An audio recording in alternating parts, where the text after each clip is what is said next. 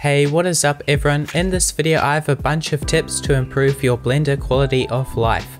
If you like my content, a like and a sub is much appreciated. Now let's begin.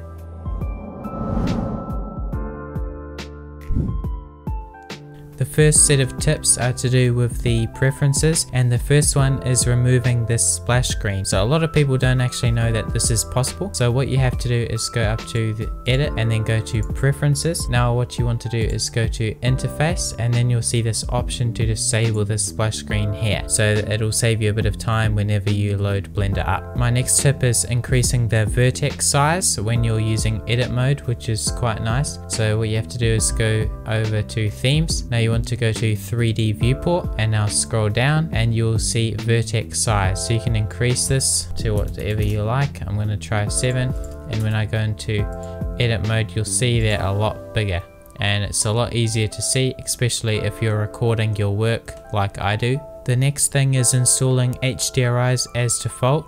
So when you go, for example, up to here and click on here, you'll see your HDRIs of your choice appear here. So to do this, once again, go back into edit preferences, and now what you want to do is go to light, and now you'll see you can install more HDRIs here. The next handy thing is increasing the undo limit. Sometimes you realize you made a mistake too late and you need to go back, but you can only go back so many times. So what you can do is go to system and increase the undo steps here. Don't put it too high because it does take up a bit of resources to sort of remember this, so I put it up to 64. The next tip is to set a default startup file, which is a very good idea because you can customize your windows and all sorts of things that you like, and also your render settings, which can save you a lot of time when you make a new project. So to do this, you can go up to file and then go to defaults and hit save startup file. So whatever file you have open is what Blender will open every time you create a new scene. I actually do have on my Gumroad a preset that you can buy, which comes with my rendering guide PDF for $2. If you are a patron, you'll be able to get that for free. So I have a link to all that in the description. Now onto the shortcuts section of this video. So the first one I have is something that a lot of people don't actually know, even people who have been using Blender for a long time. So this is F9 after you create a new object. What I mean is when you go and hit a cube, see you have this little menu down here, or any primitive object for example. After you click off or it's gone, you can't really get it back again, or at least that's what most people think anyway. But what you can do is actually select the object and then hit F9 and it will bring it back up here, as you can see. Another great one is when you have a collection of objects. So I am going to put these, you can see they're all in the scene collection. What you can do is select one that's inside the collection and then hit Shift G, and you'll see you can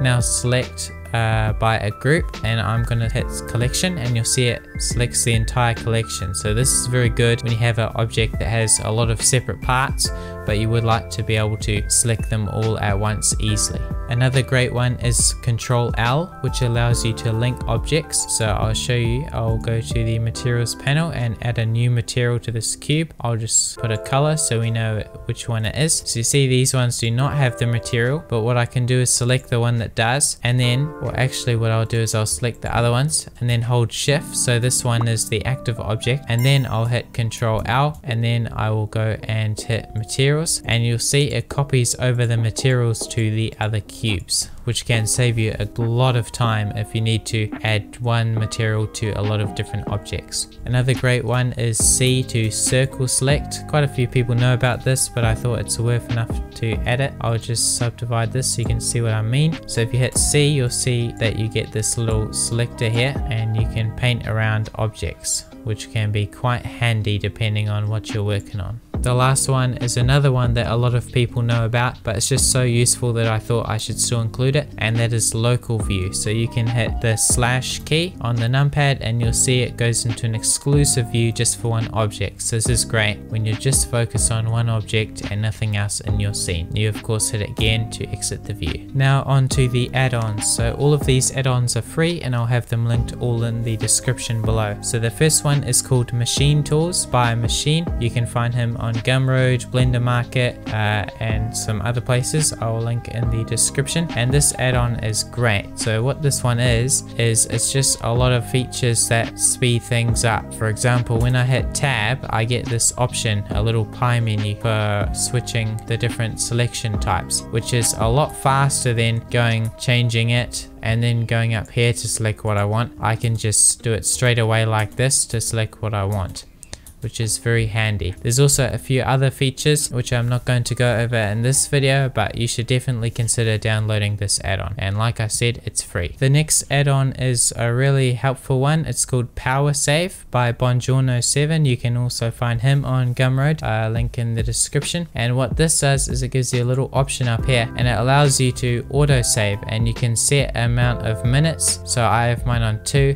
So if your Blender happens to crash a lot, then you won't lose pretty much all of your work because it'll be saving repeatedly. There's also a few other features like save on startup, things like that. So I definitely recommend checking this add-on out. The next one is Gaffer Hdri by Greg Zell. He's done a lot of cool things related to HDRI and a few other add-ons as well, but I really like using this one. So what this allows you to do is gives you a little option down here. So when you enable it, you can select an HDRI you want. I'm going to pick this one as my usual, and it gives you a bunch of cool little options like rotation and the brightness. This stuff you don't normally get, you'd have to put in nodes yourself, so that's quite handy. And there's also a few other things down here, as well as a button which goes to HDRI Haven, which is also quite good. The link will be in the description for that. The last add-on I have for you is a great one, and it's called Simple Tabs.